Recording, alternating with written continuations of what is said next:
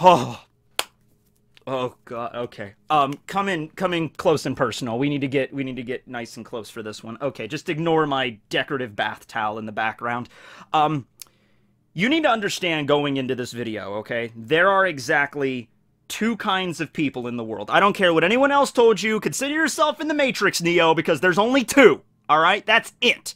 You got people that know in their heart and truly believe that Monster King Orochi is the single most badass creature to ever be drawn in a comic strip, either before or in the future, any of our possible parallel futures that may or may not exist in the multiverse, okay? So you're either that kind of person, or you're a squirrel. You need to pick a side right now. In fact, even some squirrels are starting to come over to the side that Monster King Orochi is the single most badass creature ever to exist. So there's only actually one kind of person in the world. We can all be unified by the belief that this mofo right here is the most epic villain to ever be devised, okay? Alright. Now, I don't know how well my descriptive adjectives are gonna work for this. It's hard to describe him, but I'm gonna try, okay? I'll try my damnedest. This is my video on Monster King Orochi. Oh my god, everybody, Monster King Orochi, this is gonna be great! Okay. Oh, a little bit of that. Oh, a little bit of this. Oh, he has to have a sword. He always has to have a sword. Okay. Do you guys remember when you were little kids? And you know, I don't know what anime you grew up with or what shows you grew up with. I grew up with, like, Dragon Ball and Yu Yu Hakusho, and, you know, me and my friends would watch those on Toonami every day. And when you're a little kid, you know, you create your own characters or your own villains, your own monsters in that series and stuff. My custom-made Saiyan was a Saiyan by the name of Rapid, and he was Vegeta's older brother, who was, like, 10,000 million times stronger than Vegeta, and he was, like, way super cool because he was awesome, you know? Like, his Gallic gun could destroy entire universes. Yeah, take that, Vegeta. You know, you would come up with designs like that. You would just keep piling on ridiculous attributes to creatures like, oh, he's gonna be a dragon, but he's gonna be a cyborg dragon with a katana, and he could fly, and he could shoot laser beams out of his hands, and his hands are actually more dragons, and there you go. There you go right there. Okay, now, you know, you might think after a certain point that just gets overkill. You know, just like, okay, there's way too much shit going on here at once. You know, it's too busy. Keep your characters a little bit more simplistic, you know what I mean? Alright, well, take those childhood ideas and then give them to a professional artist, and then you get this! You get that! What the hell am I even looking at? That is so cool. It's like sensory overload when I look at this guy. Like in his base form when he's just like a chilling out devil demon, and I don't even know if that's the appropriate way to describe it. I was gonna say demon, but come on, man. This guy is way higher ranked than demon. Devil, okay, that gets you a little bit closer, but no, this is like, imagine if the devil ruled over like Earth's hell, and then the devil had a boss that was even more of a hard ass that ruled over, like, the Milky Way galaxy's collective hells. And then that guy had a boss. That's Orochi, who's, like, the universal devil, you know? Like, it doesn't matter where you go, you gotta deal. He's, like, under this guy's purview, alright? He looks pretty badass just like this. But then, he fights Garo, and it's just, the insanity gets cranked up beyond 11. Alright, like, you start seeing, like, dragons just popping out. Like, you really get to see him in detail in that fight. Like, before, he was just kind of chilling out in his throne room. You could tell the guy was thick. Like, he was huge, and you could see his design, the armor and the horns and his, like, cracked face and the demon eyes. You could see that. But it wasn't really until he started fighting against Garo you got into detail, okay? Like, the dude wears armor, but underneath that armor, there's, like, a bunch of, like, dragon snakes that each have their own face, that each have their own eyes and mouth, and that can breathe fire and freaking lava, and they're just, like, they're basically, like, just thousands of these snakes, tens of thousands maybe, just coalesce together to create in just human form. Alright? and then the fight gets, you know, cranked up, and then you get to see him, like, his face, like, expands outward, so he's, like, way bigger than he even originally, you know, appeared to be, and he was already huge. Like, the guy was, like, the size of a freaking skyscraper to begin with, but now it's just, like, he's just, like, mega evolving, like, it's just, like, hundreds, thousands of these snake dragons coming out, all spewing magma like a freaking fire hose everywhere, and it's just, you have to sit back, and you're just like, holy, do you know how hard it is to be blown away by just static pages of manga? Alright, like, there's a lot of really cool stuff that happens in manga, okay? I'm not even debating that, alright? But it's like, did you see Endgame? I'm not gonna spoil it, but spoiler, there's a final battle in Endgame, and it's pretty epic, alright? So, I'm watching Endgame, right, and I'm sitting there, and I'm taking in this visual and audio medium, you know, I'm seeing everything across the screen, I'm hearing it, badass themes in the background, you know, things whizzing around everywhere, and I'm in my seat watching Endgame like, oh, this is amazing! You know?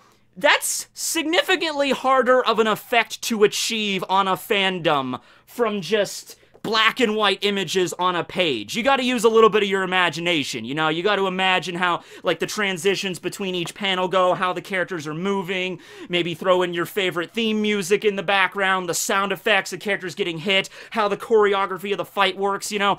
Murata does a great job of depicting all of that, but, you know, it's black and white images. You gotta kind of fill in some of the gaps yourself, right? But that fight was so unbelievably heavy metal. Not just heavy metal, like uber heavy metal. It's a new genre that was just invented for the purposes of depicting Orochi. I'm sitting there reading it like, I need a break. I need to go get a drink and, like, go outside and get some fresh air to clear my head, because that was, like, sensory overload. Alright, all the crap he did. And you know what? It works beautifully with this manga. Alright, because One Punch Man is all about over-the-top characters. Personality-wise, ability-wise, strength, raw power-wise, you know? Like, you got characters being flung into the moon, you got Boros with his, like, you know, collapsing star-roaring cannon! You got, you know, all these S-class heroes that are ridiculous in their own right, you know, Puri Puri Prisoner with his love vibrator death point, you know, like, all that crap going on. And then it's like, you know, Orochi was not in the original webcomic, okay? So I'm believing when, you know, Murata came to One is like, I want to draw your manga, I want to do it this way, and then, you know, One and Murata, they worked together trying to figure out, like, okay, what's gonna come in? So, like Tsuru didn't appear in the webcomic either. One drew him for the purposes of Murata's version, right? The same thing with Orochi. One came up with it, and Murata drew it, and it's just like, you know what? This is One Punch Man. You can't have a character call himself the King of the Monsters without it being this ridiculous and over the top, alright? A lot of other manga, and a lot of other works of fiction in general, like, you know, you're gonna have a badass final villain, and I know what you're gonna say. If you're a fan of the webcomic, I know what you're gonna say. Like, Orochi's not the final villain, it's actually Psycho. I get it. But a main villain, a major villain in the series, okay? You know, you're gonna have a major villain. They usually depict them a little bit more, like, compressed, reserved. Like, look at Aizen in Bleach. Aizen does not look all that physically intimidating. Well, his hair does a little bit. He just looks like a mild-mannered Josh Groban-looking dude, you know? It's just like, whatever, but he's actually wicked strong. You know, like you imagine that. Even, like, One Piece. You got Doflamingo in One Piece. He's, like, this really tall, ripped dude that he wears, like, a feathered pink boa. It's just like, yeah, it's up to the author to depict, alright, yeah. Physically, they might not be the size of a skyscraper or a mountain and can take a chunk out of the earth, but they're strong enough in their own right? And it's on the author, like Kubo with Bleach or Oda with One Piece, to depict that. With Murata and One, it's just like, oh no, this is One Punch Man. You want King of the Monsters? We'll give you a King of the Monsters, you know, here it comes, full throttle, you better be ready. Spoiler alert, you're freaking not, okay? Like, holy crap. That last chapter in the Murata version, when Saitama is just wandering through the base and Psychos is dealing with Tatsumaki, and it's like, yeah, come and get to me, and Lord Orochi, save me! And he doesn't come, and it's like, what the hell? And then you cut over to Saitama just witnessing just literal hell breaking apart at his feet, and this thing just claws its way up these giant dragons. Each, by the way, you gotta understand how big this dude is. Alright, he looks big here, but he gets even bigger when he, like, unfolds. Alright, this is pre-fold, that's the official term, pre-fold Orochi here, alright? Post-fold Orochi, each one of those snake dragon leviathans things already can, like, dragon level threat wipe out a city or two, and these things are in the hundreds of maybe thousands, and they come up and just grab the sides of the hole that Saitama blasted in the freaking base, and he just rises up, and magma and fire spewing everywhere, and it's erupting out of him, and he's just like, "Rah!" God! Listen, you might be thinking I'm having a freaking panic attack or something right now. Is there any other way to properly describe this dude? Is there any other way? How else am I gonna do this? How else? Am I gonna sit here and just be like, yeah, Monster King Orochi, he is a pretty awesome character. He's huge, and he spews magma, and he's also intelligent, and he can learn martial arts, and he copied Garo, and he used his snakes to mimic the flip fist of crushing water rock, whatever, and that was really cool, and he can use his antenna to attack, and he stabbed Garo with that, and that was a pretty cool scene. No! No! I apologize, all headphone users out there. Yeah, well, you lost your hearing about 20 minutes back. Alright, so that's the concept for Orochi, alright? Get, like, a 5-year-old kid, give him a crap ton of pixie sticks, you know, and just, like, okay, create a monster. It's like, okay, alright, he's gonna be a giant demon, devil, dragon thing, and, okay, what does he have for hands? He has dragons for hands. Okay, what does he do? What's his special attack? Magma. He spews magma, but he can also, like, unfold his mouth into, like, rows and rows of teeth, like a penguin's mouth. You ever see the inside of a penguin's mouth? Things are terrifying. Yeah, that's the legit inside of a penguin's mouth. Yeah, please don't get reincarnated as a fish in the Arctic. That's all I'm saying, if that turns out to be true, you know? Anyway, you know, he has rows of teeth, and he opens up, and he unfolds, and he can launch like a death cannon out of his mouth. Listen, alright, you know what else I think about Orochi, like why his existence, you know, is now rather than on in the webcomic? You know, there is a distinct lack of god-level threats in One Punch Man, alright? And you could say the reason for that is, oh, okay, it's very rare for those kind of threats to emerge, for a monster to get that strong, or a threat to be that large. Okay, fair enough. But you have to also remember, god-level threats, and threat levels in general, I made a whole video about this, they are just to, you know, depict the level of danger that a certain monster or threat is to the entire world. Okay, so they're not there to, like, measure power levels of individual monsters exactly, like, not exactly, just in a broad sense.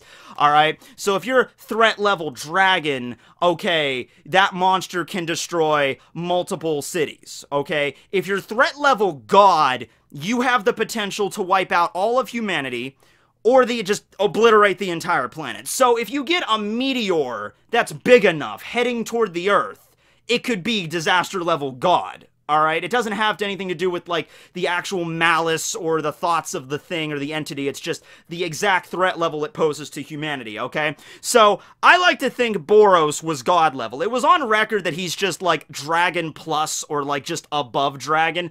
But if we're gonna take Boros' claim literally, you know, this attack is strong enough to wipe out the Earth or wipe out any life on it, you know, the collapsing star roaring carrying, if we're gonna take that at face value, then yeah, he is a god-level threat, right? But that doesn't mean Saitama's gonna have any more of a problem dealing with him. It doesn't mean like, oh, you're god-level threat, Saitama's in for a real slobber knocker now. Nothing like that. You know, Saitama still beat Boros with relatively little effort, right? So, when it comes to Orochi, yeah! God-level threat! Freaking easy! I think that's the point of him, just because we don't get very many confirmed god levels. Like, we've never seen a monster be introduced in the series. Maybe Garo, maybe Monster Form Garo. I don't even think it happened with him, though, where we actually get to see, like, the caption underneath that creature being, you know, like, Monster King Orochi, threat level, God! Like, we've never gotten that. I think maybe with Monster Form Garo, maybe. I don't remember seeing the actual box. I know Garo claimed to be a god level threat, but hey, once again, I'm fine if he was. I'm just saying it was never confirmed. So, I think Orochi is going to represent that. He's going to be the first, like, legitimate classified, no, this isn't Dragon Plus. This isn't like, maybe we have to go back to the office and we have to recalculate threat levels. No, this is going to be straight up, no debate. You look at this thing, if the Hero Association could properly see Orochi, because he's usually underground, he doesn't usually go outside very often. If they were to see this thing and see what he could do, they would immediately classify him as a god level threat. Like, no way, you know? Now, the way that one specified this to Murata was, Orochi is a strong enough monster, because he usually, like, okay, you could design him, you know, however you want and everything, but it's like the general storyboards are here. I think that's what one does. Like, here's the general storyboards of, like, Suru, take it away. But the way that one specified this, he's strong enough to take a few hits from Saitama. Alright, so if you guys are thinking, like, this is gonna be, like, a situation, like, remember in Fairy Tail, during the Avatar arc, when Avatar summoned this giant literal war god, like, a giant portal opened in the sky, and a war god with a giant F-off Buster Sword came out, and just like, I am the war god! And then it's like, oh my god, what are we gonna do? And then Natsu just goes up and punches it once, and it explodes. And it's like, oh yeah, I've seen that so much. I've seen that so many freaking times, where it's like, oh man, look at this giant imposing creature. It must be like the strongest thing ever. What are we going to do about it? And then it gets destroyed very quickly, or it turns out like, oh no, the giant huge Goliath was just a cover for this tiny man who was the real villain this whole time, was the puppet master. You know, and we kind of get that a little bit here with Orochi, because Psychos and Goro was the one controlling Orochi the whole time, or created Orochi, so Psychos is really the one pulling the strings. But that doesn't lessen the disaster level and the power that Orochi has. Alright, Orochi is still stronger than Psychos, because, you know, Goro was being destroyed and everything, and it's like, oh, Orochi, come and save me, you know, so, yeah, and there's no way. This thing is a world-ending disaster. If Goro just decided to just screw everything and just let him rampage in the world, and there were no S-class heroes present, Orochi could obliterate all of humanity easily. That wouldn't even be a problem if the S-Class weren't there. Even the S-Class, like, disregard most of the S-Class, if we're being honest here. Like, they can't do Metal Bat, Tank Top Master, maybe Watchdog Man, but they can't do shit to Orochi. There's no way. There's no way. Metal Bat, Tank Top Master, Puri Prisoner, they're not even scratching Orochi. It's not happening, okay?